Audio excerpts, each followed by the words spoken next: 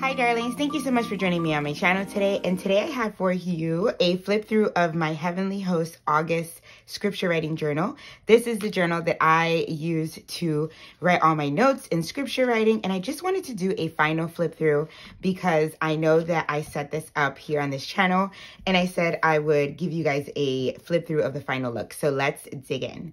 So for By the Well for God, the August kit was the Heavenly Host. You guys, this one was super good. I am not surprised that it sold out. This will be restocking in the spring if you're looking for it. But lately these kits have been selling out every month. So this is such a good one to do some deeper study on a topic that is not seen too much in the Bible journaling world. So starting off here, I have a blank traveler's notebook that I embellished a little, and you guys saw that. And in here, in the first page, I usually put something. It's usually the backing of one of the sticker sheets, but I actually didn't even get to do that. But the inside is all done. So here we have day number 1, which was common creatures.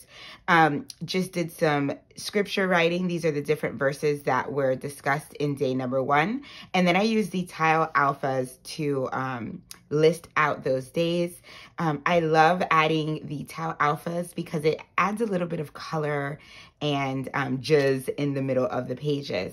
And so you'll see that some days are just scripture writing, and then I have like a note here at the end, and so there's tons of space.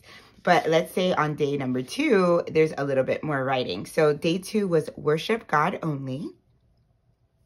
And here you're seeing a mix of notes and actual scriptures. I love these little stickers that came with the freebie this month. Actually, these came with the coordinating stickers, and they see cross-reference. And I love that because I was able to add some of the verses that weren't necessarily listed in the devotional, but that I can reference to if I need to dig a little bit deeper for the verse that I had written out already. Okay, so day 3 was mortal and immortal. Again, I did some scripture writing, and then this last half here, I'm actually doing some word study. We were looking at the difference between the word messengers and winds, both in the Hebrew and Greek translation. And again, using that cross-reference. You'll also see sometimes I add extra stickers. I know you saw me add those mini stickers up there at the top that are an add-on. And sometimes you'll see some extra stickers as well. Day 4 is torment. And this is one of those days that's really full. And I just had enough space for it. And so I have verses, I have notes. I also have quotes from the actual devotional. And this was written by Tom, so you'll see that it says Tom Hicks. Day 5 was just men. Again, a mix of the word study up here, which was actually done for you within the devotional. There were days that I did my own word studies, but there are days that there's a word study broken down within the devotional. So I went ahead and put that in there. I have some notes as well, some scripture writing, and then a note to wrap it all up. I love adding notes just to clarify what I'm looking at within the scriptures. Okay, so we have day 6. This is fear not. A mix of the verses, of notes, and also some more word study. And there's tons of word study this month.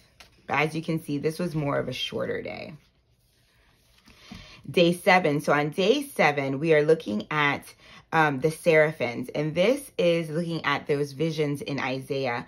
And what I did here was I did a breakdown of the description of the seraphims and also a word study. So the verse that we can find them in, the word study of what seraphim means, and then a breakdown of that description. So I have the 6 wings and what each of them were for. Then over here, I have the description of the winged angelic beings from Ezekiel, from that vision. And then I have a breakdown of all of the characteristics of those creatures. And of course, a breakdown also of the faces. And here I have this cross-reference because later on in chapter 10, we see it again.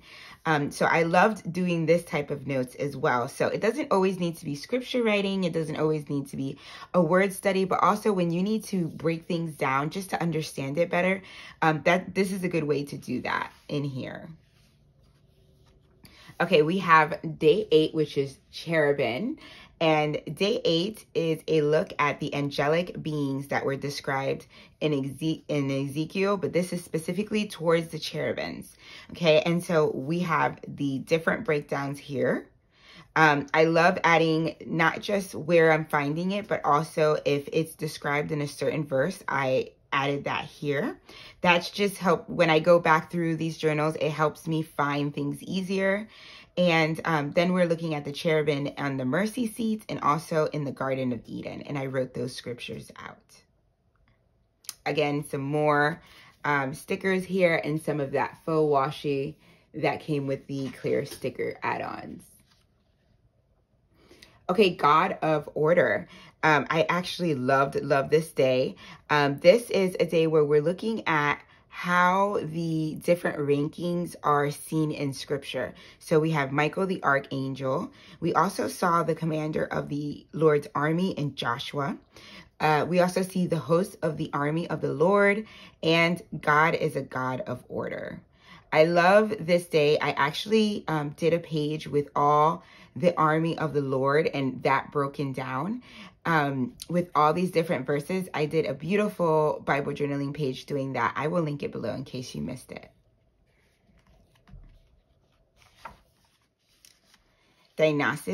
Dionysius is also day 10. And here we're looking at basically him and how he was then, his identity was basically taken. And so we see how he broke down the different celestial hierarchy. And this was really interesting. I actually had tons of questions about this, and I was able to kind of check in with Tom and pick his brain a little bit about this day. But again, I have just notes for here and only a couple of scriptures because this was more about some background and about the book. And I love how we were able to see the original versus the then pseudo Dionysius. Day 11 was Angel of the Lord, and this one is really, really good as well. We are looking at 3 different stories here, the story of Hagar, the story of Gideon, and also the story of the 3 Hebrew boys in the book of Daniel. And I love seeing this and breaking this down in this way. So I had like a little wing next to the one, and I used these little label stickers. These came in the freebie. And then I added the verse where we can find the angel of the Lord and also how he is described there. This was one of my favorite days. The adversary. Okay, adversary. I don't know why I said that in such a weird way. Sorry. The adversary was day 12. So this is one of those days, usually, as you can see in all the previous days, I usually can fit my notes and scripture writing within the 2 pages, which makes it easy for setup. But there are some days, and it doesn't happen very often, but when I do have too many notes or I have lots to write, all I do is add a sticky note like I did here. So in day 12, I did tons of scripture writing and breaking down, and there was lots of scripture, and I wanted to get it all here. I even added this cross-reference sticker here with some extra verses, but I did have some extra notes. So what I did was I just took a sticky note and I added the extra notes that I had and added it right in here. You could do a tip in, you can even do maybe you can do an index card and just washi tape it in. But this is another way that after you've done your setup, you can add some more notes. And I personally prefer to do my setup beforehand because it just makes it easier when I'm going to sit down and study. But this is one way that you could do it as well. Then we have day 13, the devil made me do it. This one was rich with scripture, and I like the breakdown between actually it being satanic influences and sometimes things that we are to blame. And so I went ahead and broke all of these things down that we find within that day 13. And I also added a sticky note here about a truth that we can always go back to whenever we feel defeated. And the last day was day 14. Now, day 14 was good as well. And we talk about guardian angels, and we talk about this being a problem with it being a concept within the Christian community, because we can then maybe learn to trust on that instead of trusting God. And we have to remember that our trust and our safety and our protection comes from God. So we need to be careful with the concept of guardian angels. And so I love all of this. And I love this quote right here. Our promise lies not in this life, but in the life to come. Love that. Did some scripture writing, and then I added this little note card here. And that was it. That wrapped up. As you can see, I have still 2 more pages. Sometimes I end this with prayers. Sometimes I just leave it as is, and I just leave it as the study journal. But that is it. If you did not see the setup for this journal, I will have that below for you so you can check it out. But I am so thankful that I did this little journal because I have all of my notes in one place. And even though I did some Bible journaling pages as well, I'm able to find all the actual study portion in here, so I don't have to flip through different Bibles to find those things. So love that I did that. If you are new here, I hope you consider subscribing. Hit the like button and the notification bell so you don't miss any of my videos. And thank you so much for joining me each and every video, darlings. God bless. Bye.